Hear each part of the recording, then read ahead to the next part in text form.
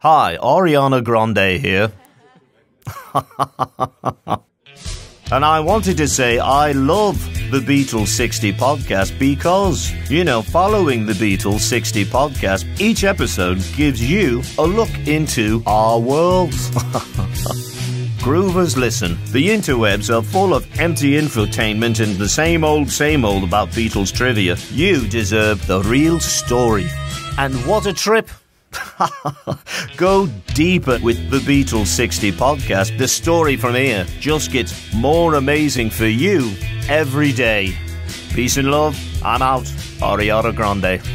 How do you say it? I can't put Ariana Grande. It sounds like I'm getting myself a cup of coffee or something. Ariana Grande. I'll take an Can I get an Ariana Grande? No cream. Hold the sugar. Peace and love. Peace and love.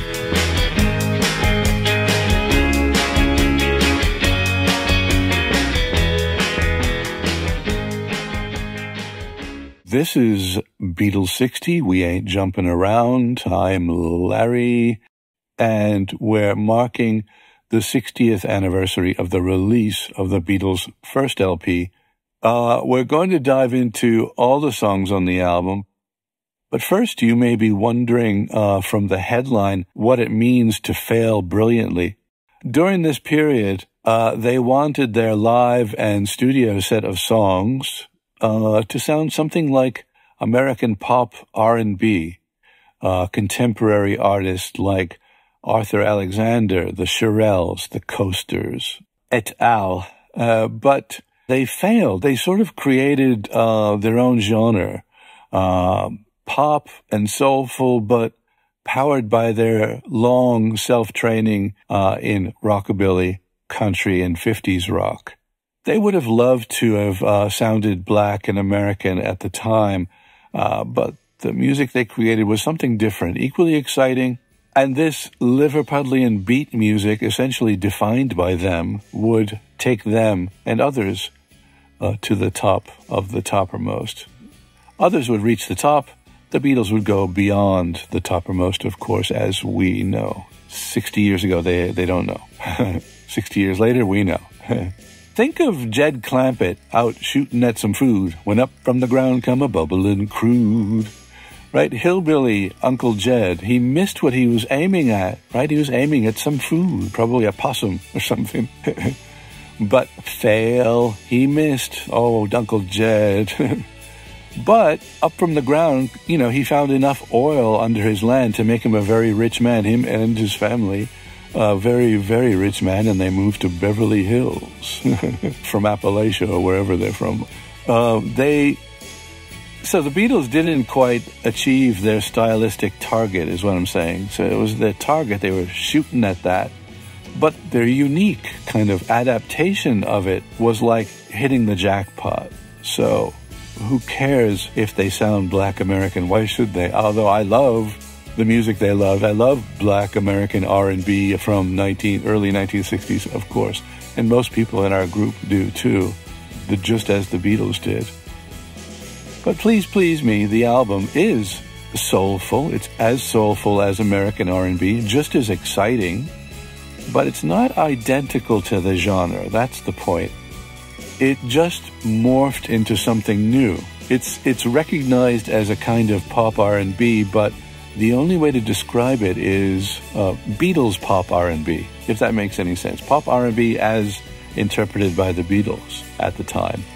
And with this somehow familiar yet entirely fresh sounding both American and Liverpudlian, and transcending racial cultures and national cultures and crossing the big wide ocean, they're about to make history by going beyond the typical toppermost of the music industry, as I've already just mentioned, migrating in the news this year, 1963, from the music pages gradually to the front pages of not even just the tabloids. They become the story of 1963 in the UK. They don't know that yet. in March, the fourth week of March, 60 years ago, but that's gonna happen.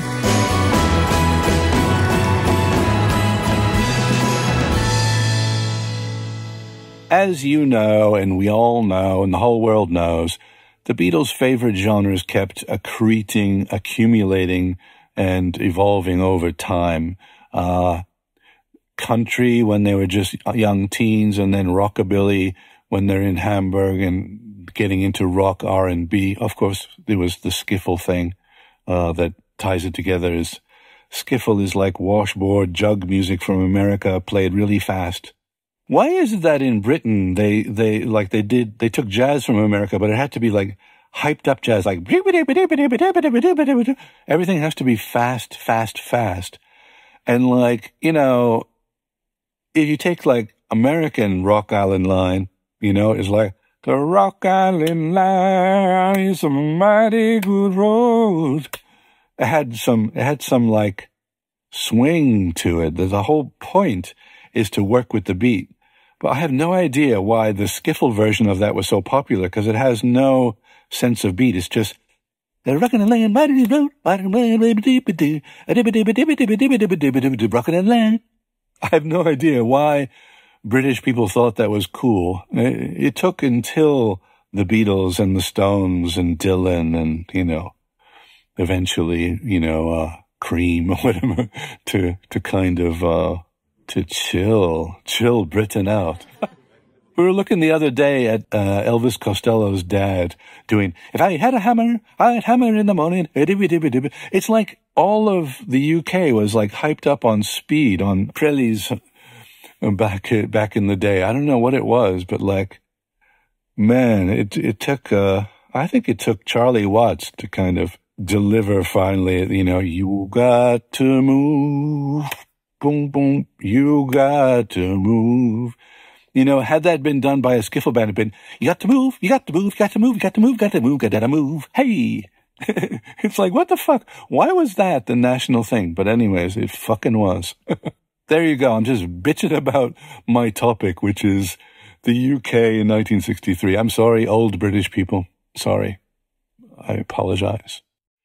So the Beatles went through a bunch of these genres, country and skiffle, and then rockabilly and rock R&B when they're in Hamburg doing, you know, not just Carl Perkins, but Little Richard and so on, and even played with Little Richard in Hamburg. And then they migrate to, it's kind of interesting because it doesn't, you know, they could have gone in the direction of Delta blues or something, like other groups did, speaking of the Rolling Stones, you know, Delta Chicago blues, slower and very, very soulful. But yeah, you know, pop R&B, like the girl groups in America at the time in the early 60s, that's pretty soulful stuff. And it's equally, you know, there's call and response, and it's with the rhythm, off the beat, and that's what matters. I can understand why the Beatles would have been attracted to these records. A lot of the Beatles' work was sifting through new 45s and albums, but mostly 45s, especially B-sides. That's part of what you get. You get not only their performances, you get their sense of what's good, their taste, their choices of songs to cover, and so on. And the songs that they cover will influence them in the future very obviously, will show you, sometimes really very direct, you know. Then, of course, in the future, because we know the future after 1963, when everything flowers and it's the year of Lady Chatterley's Lover and Profumo scandal and what else?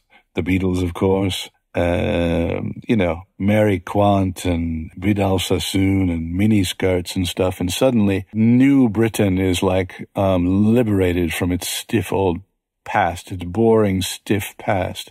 It becomes in full color, green.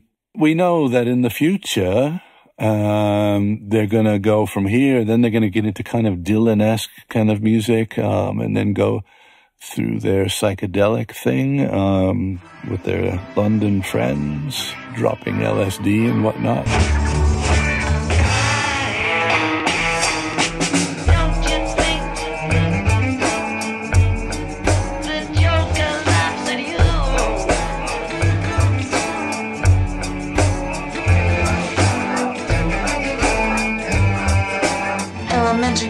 Singing Hare Krishna, man, you should have seen them kicking Edgar Allan Poe.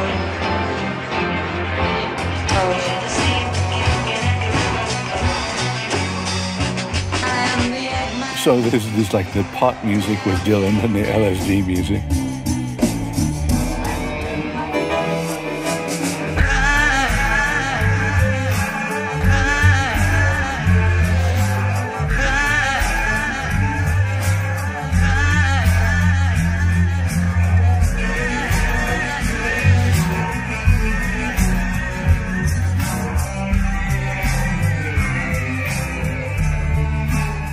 And then, avant-garde with an album that's completely white and a label that's just an apple and a musique concrète on it.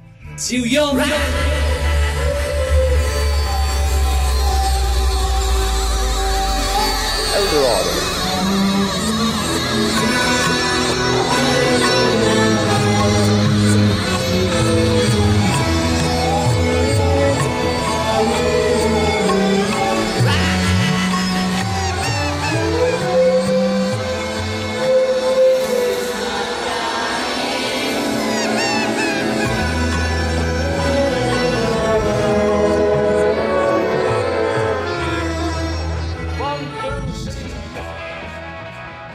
They went a long way and they kept evolving and changing, and that's why they were super. Don't we all agree with that? Yes, come on, we all agree. In Liverpool and Hamburg, they'd worn leather and covered all sorts of late 50s rock and rockabilly, mostly. But in 1962, they transitioned. This is what I'm getting at. We would see all through the 1960s and even solo in the following decades that these guys like to try on different styles. Well, 60 years ago, from late 1962 until early 63, which is now 60 years ago, they had transitioned to matching European suits, Italian boots, combing their hair forward, and most importantly, they were going all in for American pop R&B. They still had rock chops, though. They had rock roots and countercultural attitudes. But on the surface, they came across as unthreatening. Epstein didn't dictate these things. It was collaborative. He would suggest, and they would think about it and go, yeah, okay, yeah, let's do that. So they decided to come across as unthreatening, more professional on stage, bowing to the audiences on nationwide touring shows with other groups, getting most of the screams and turning to a real youth favorite all over Britain. But in most of these songs, they're aiming at a black American pop sound. And we can prove it. There's no doubt about this. Okay. If you're feeling doubtful, like, oh, really? I think it's British pop. Fuck you. Go listen to something else. Or if you're willing to have your viewpoint challenged, keep listening, because it's going to be challenged. Their version of R&B, their version of a girl group call and response and all that is just as exciting and sort of transcends race. The Beatles are like rock and soul men singing their pop with boy man energy that matches girl group energy. That was, at the time, coming out of New York and New Jersey. The Beatles weren't whitening the music like a bunch of Pat Boones, It becomes a thing of its own, but it remains soulful, absolutely. Well, I saw her standing there. Let me quote musicologist Dave Rybachevsky. In fact, I'm gonna quote Dave very often, so be prepared. So this is Dave. I don't know what his voice sounds like. I'll just read it, and I'll say end quote when it's me again. All right. All right. John and I used to nick a lot, Paul explains, this word being a polite way of saying they stole ideas from other songs. If you really nick 'em, then it's a disaster, but, the way we did it just gets you into the song, and in the end, you never notice where it was nicked from. You put it all together, and it makes something original. Author Mark Lewison gives some nick examples found in I Saw Her Standing There, one being the lyric, I saw her stand in on the corner, from the Coasters' hit Young Blood.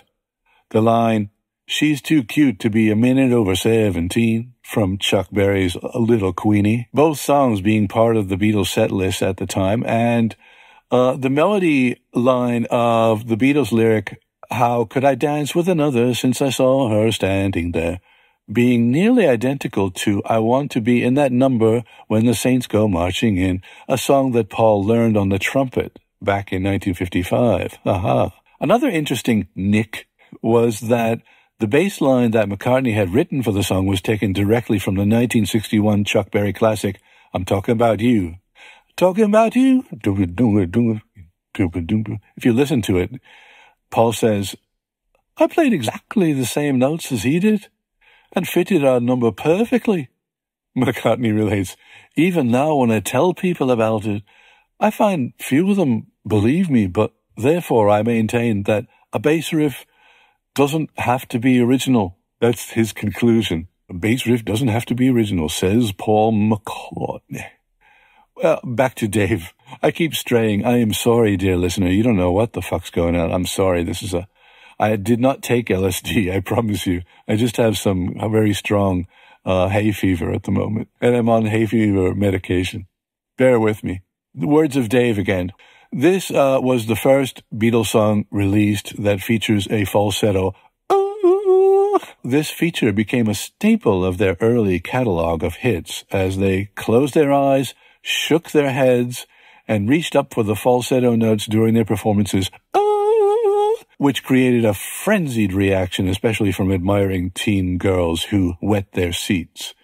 Such was the impact on U.S. audiences as they caught their first glimpse of the band on The Ed Sullivan Show in 1964. End quotation. I often worry for the Beatles when they're doing like,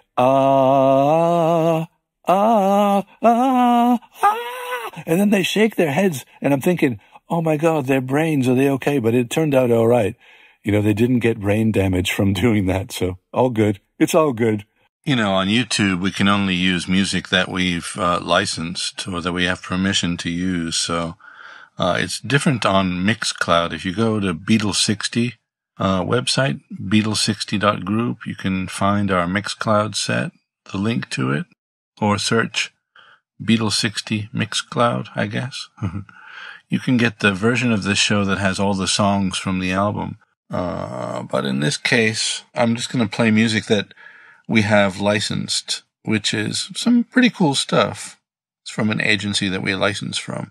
And I like this track. So here's some unrelated to the album, but here's a nice track for a little break. And I'll be back after this break. Suddenly, the world I used to know, I see it differently. You woke me from a dream, now here's reality. Baby, baby, you are really hurting me.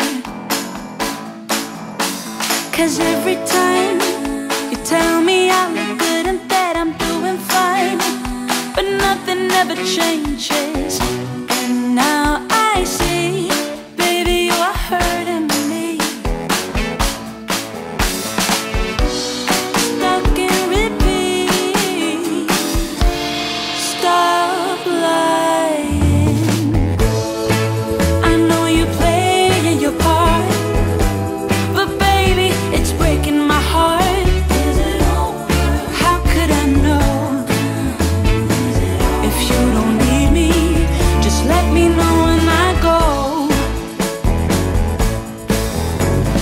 Truthfully, the game that you've been playing felt so real to me. I once believed that you could be my destiny. Baby, baby, you are really hurting me. Who is she? How can you reject me so damn easily? Who are you and what are we? Baby, baby, you are really hurting me.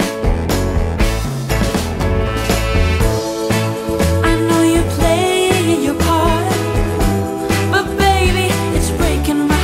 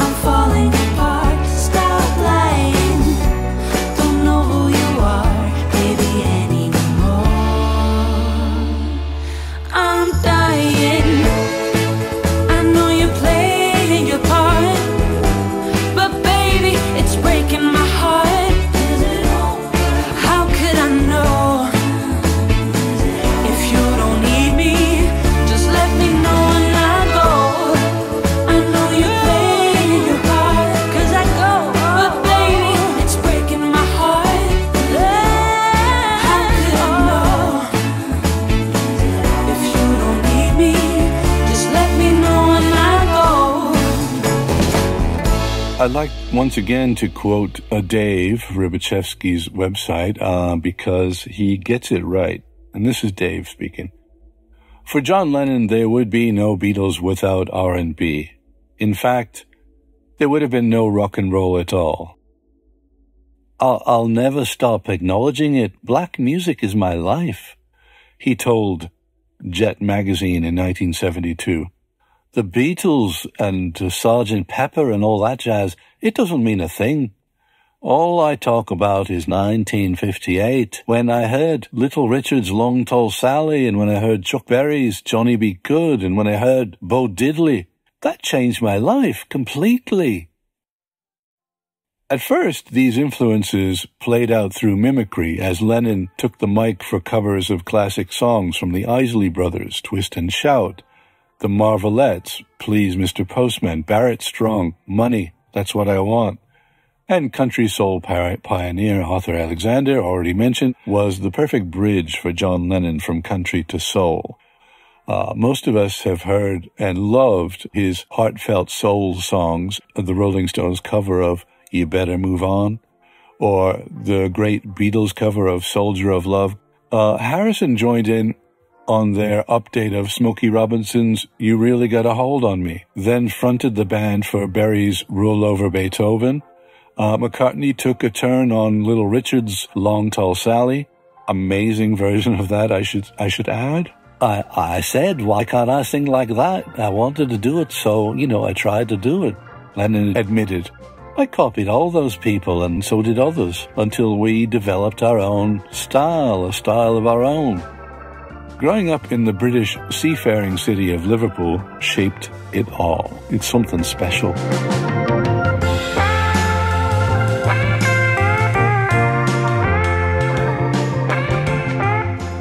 Just to emphasize, all those Beatles transitions over the length of the 1960s are fascinating, and this particular album would be in a phase where they have a solid grounding in rock already. I've already mentioned, you have to assume they've already got their grounding in rock, rockabilly, and country, but right now, in 1963, they're intoxicated with something new, which is this pop R&B, mainstream soul kind of thing.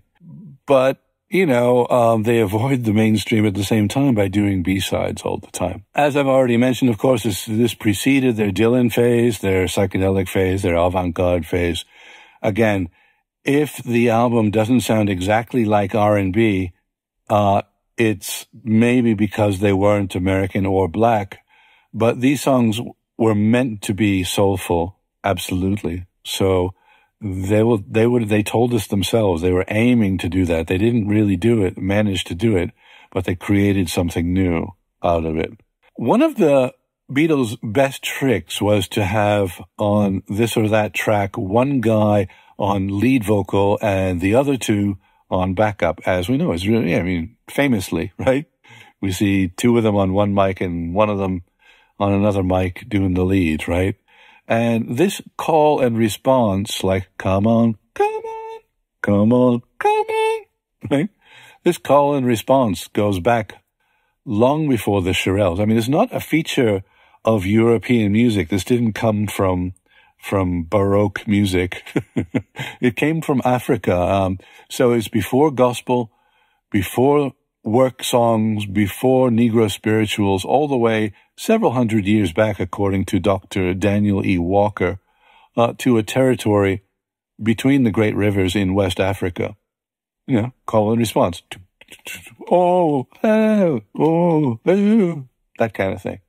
The Beatles didn't go this deep into the source and the roots, of course. They didn't know that this was where it all came from. They just liked it. They just thought that's a cool sounding record. That's all they knew, And so for the Shirelles and the Cookies, it was simply culturally embedded. They probably didn't know either, but it was just in their growing up black American. What's true about the Beatles and the Shirelles and the Cookies is that a call and response style of group vocalizing, working off the beat, just happens to sound fucking great. It's pop that blows a hole in the radio, right? Here again is from Dave's website, quoting now. The Beatles were very keen students of popular music. They spent much time foraging through NEM's record department run by Brian Epstein, as well as listening to radio programs and going to concerts to find suitable music to perform in their stage act. They, in turn, became great fans of American music, and among their favorites were the sounds coming from Detroit, Michigan, which were being crafted by the newly formed label known as Motown. It had been called Tamla Records, and now it's called Motown. During their early performing days, they had chosen many Motown hits as well as other R&B classics to cover. But the influence of that unique sound from Detroit permeated their songwriting as well. Key point, right? The influence of the sound from Detroit permeated their songwriting. One of Lennon's favorite artists was the Miracles, as they were known. Although this group, which featured the songwriting and singing of Smokey Robinson, were relatively new as of the spring of 1962, they only had 2 charted singles at the time, including the huge hit Shop Around. It was enough to influence Lennon to co-write Ask Me Why, the first of many songs to be credited with the Miracles' influence. The songwriting takes us to approximately April 1962 with an original Lennon idea presented to McCartney. It was John's idea that we both sat down and wrote it together, just did a job on it, Paul stated in his book Many Years From Now, continuing, it was mostly John's. His reference to doing a job on it, as McCartney explained, most likely referred to its complicated structure.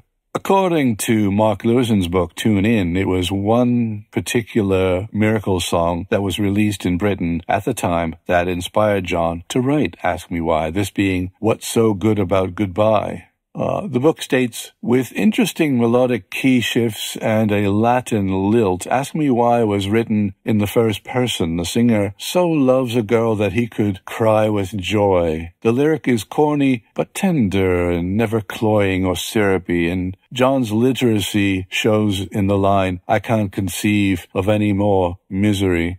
Not many songs used the word conceive. Several, however, had misery. Likely it was from All I've Known Is Misery in What's So Good About Goodbye, which also happened to include the words, Tell Me Why. Lewison continues, Ask Me Why had other echoes of Smokey Robinson's artistry. Both songs opened with similar guitar figures and had verses that ended in falsetto. But this wasn't plagiarism. Smokey was just the springboard to John's creativity. His song ended up different. So now, talking for myself, not quoting Dave, but I want to quote from Mark Lewison in his Chronicle book when he's talking about early 1963. This is a really key idea that I want, it should let it sink in. I want us all to sort of dwell on this for a moment. He says, ironically, the Beatles, by early 1963, had for some time been attempting to gauge what the next pop music fad might be. Might it be Latin beat, calypso rock, or a resurgence of twist music? What they hadn't considered, of course, was that they themselves created the next and most resounding boom of all. That's pretty interesting, right? It wouldn't be calypso music, it wouldn't be twist music, it would be this Beatles R&B, this new genre, basically. But what were the genres that they distilled and amalgamated and turned into their own thing and performed in a fully exciting way, as we've been saying? Please Please Me, the album, wasn't made in a style built from scratch, right? The Beatles distilled and amalgamated mostly American genres and turned them into their own sound. The Beatles would, in later 1963 and into 1964 and 5, become almost a genre themselves. By 63, though they could have gone in the, as I mentioned before, in the Delta Chicago blues direction that was to become the rage in Britain soon, they instead went the route of pop R&B. I know I'm sounding like a broken record, but, I want to get this, I really want this to get this idea across because it's true.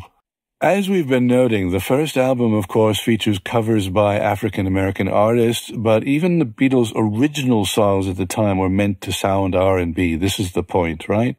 They rewrote vaguely black pop their way, as poppy and catchy as they could, just as exciting and really fresh. Especially on UK media, it sounded like, whoa, what is this? It's truly a new trend, a new boom, a new sound. By definition, of course, it would be labeled as music from Britain, the northwest of England, more precisely. And when they brought the music back to America, people always say, yeah, we just brought it back to you. And, but I think Americans did recognize that. The music was very familiar to Americans. And I think that it's equally exotic and familiar for UK people. The American part of it was exotic, and the UK part of their music, the Mersey part of it, was familiar, because people have been watching Coronation Street or whatever. And when they finally get to America, of course, the British side of it is very exotic for Americans. But the American side to what they're doing was very familiar at the same time. So, we sort of speak the same language sometimes. Their hair and their suits and boots would be their own thing. Their attitudes and humor were as scousy as their accents. Yet I think we've established that this first album was meant to be their own kind of, what am I going to say? R&B. Please Please Me, the song, their second single, was virtually a number one on the UK charts. Technically number two. Too much trivia to go into. I don't give a fuck, really. Number one, number two, whatever. It was way, way up, all right? And people heard it. Why do we care about technicalities? The point is that this was already a big hit before the album was released 60 years ago this week. As Britain thawed out from its most horrible winter weather in living memory, this was the sound of the new Britain. Liverpudlian call and response to a steady beat. To young consumers of media at the time, it was just a fresh new sound that seemed to come out of nowhere. We know it came out of somewhere, but to most people there and then, it seemed to come out of nowhere, you see.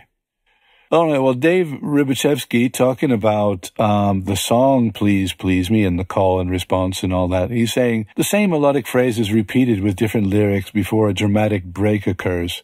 Introducing a new guitar riff which segues into the anticipatory come on, call and response section of the verse. The calls are sung solo by John, while the responses are harmonized by Paul and George. This climaxes into the title of the song near the end of the verse, which acts as the true hook line of the song. It is an amazing song. Then again, we hear the harmonica guitar riff to set the stage for the second verse. End quote. All right. This first album, released in the UK 60 years ago this week, would be their only pre-fame LP. Think of that. They weren't famous yet. Just before. And it's like an oral snapshot of where their live set was at the moment. Could be the most purely Beatles up pop R&B album that they would ever record. Actually, they recorded it in February as fame seemed to be on the way. By the time Parlophone released it a month later, which is March, 60 years ago now, they were already becoming established chart toppers, hit makers. Rafael Polcaro, writing in Rock and Roll Garage, or if you're British again, I'm sorry I'm taking the piss out of British people in this episode. I'm just having some fun. Don't hate me, all right? I'm just a goofy Yank. You can write me off. But if you're from London, it's the Rock and Roll Garage. It's a Rock and Roll Garage. Or if you're American, the Rock and Roll Garage. So here's Raphael's words. McCartney told Bass Player magazine back in 2005 that James Jamerson, session bassist on most of the Motown record hits of the 60s and 70s, was from who he picked up his style and transformed into something else in the songs. He was a major influence all around. He was certainly where I picked up a lot of my style. I simply loved all of his bass lines. I can't do Paul. I can't do a Paul impersonation. Back to Raphael's words. McCartney continued singing the Four Tops hit, I can't help myself, sugar pie, honey bunch. And he says, each one of them a gem in itself. I'd have to listen to my old tracks to point out the direct influences. I'm not a great retainer or analyst of what I do. Really, I just tried to take his ideas to my own place. Anyway, let's move on. Back to my favorite source for this episode, Dave Rybachevsky. Here he is talking about Love Me Do, quoting him. Being that 4 years had passed since they originally composed Love Me Do, or started composing it, let's say, they decided to interject some of their more recent influences when they took it up again in 62, I think it was, right? They lowered the key to G major and slowed the tempo somewhat to give it a more bluesy feel. McCartney is quoted as saying that the song was their attempt to do the blues, although it came out whiter, because it always does.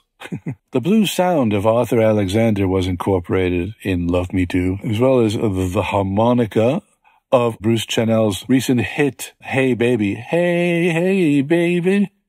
The harmonica parts are almost identical. Love, love me, hey, baby. In 1963, John explained their revamping of Love Me Do to Melody Maker. Here's what John said.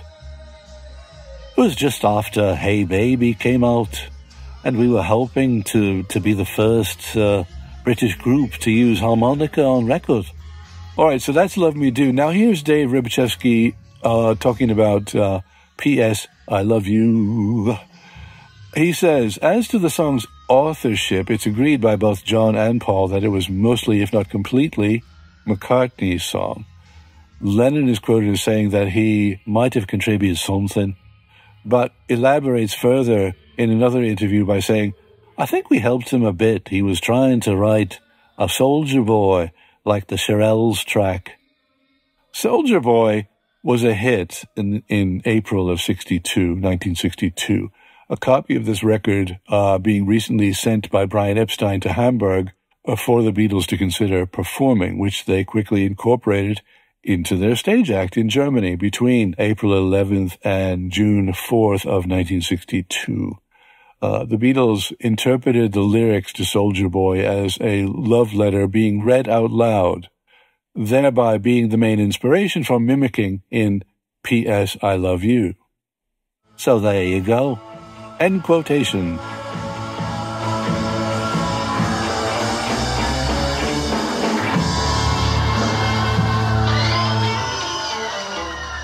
Do You Want to Know a Secret? Composed by John Lennon, sung by the Beatles on the LP Please Please Me by George.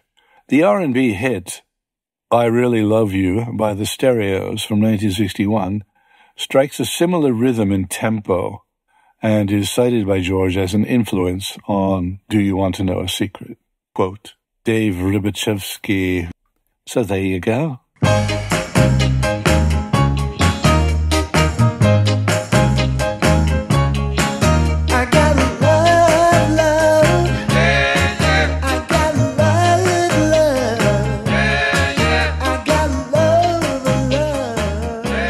Congratulations to all who were involved in the making of this first Beatles album, the surviving Beatles, of course. Thank you, guys. Sir Ringo, Sir Paul.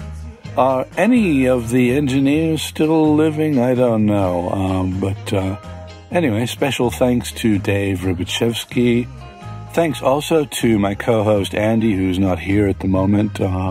He's taking some much-needed time away from blogging, podcasting, etc. for a while. Sometimes you gotta do what you gotta do, But I think he'll be back. He should be back. I hope that everything's okay. We'll see.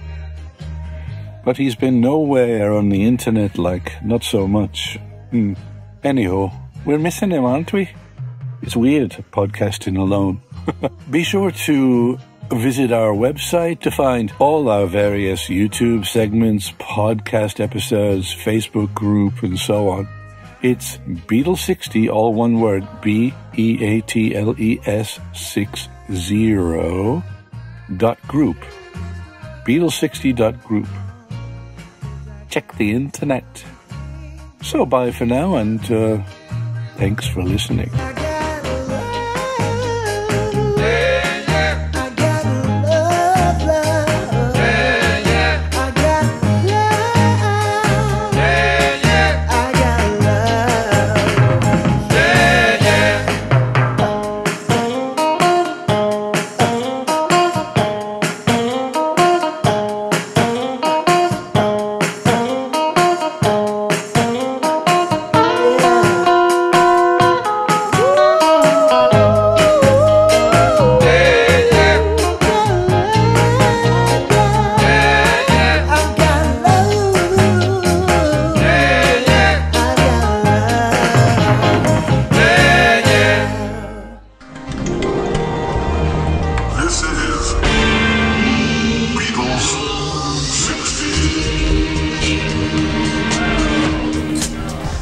This was only part of a longer audio podcast. You can find one or two other parts of this episode on our YouTube channel. We post audio to YouTube only in short segments to make them easy to share. If your purpose is to share short segments of our audio podcast, then the YouTube clips can be convenient, but our YouTube channel is just for segments. It's audio, so there's nothing to look at. We're not really interested in producing video content. So, for Beatles 60, to tell you the truth, the YouTube channel is really where the action isn't. If you want a continuous listening experience for yourself while washing up or while hiking or while commuting, similar to listening to audiobooks, then we recommend getting our full podcast episodes automatically sent to your phone or your tablet or your PC every month. Use a podcast app. It's easy to find us and subscribe. There's a link in the show notes, or you can always go to Beatles60.group. You see, you navigate down to one of the episode pictures on the front page, and then you tap that, and then there's a description of the episode, and then listen now, and then you tap that, and you can choose any podcast app that works for you. Or you could listen right there if you want to. This is Beatles 60.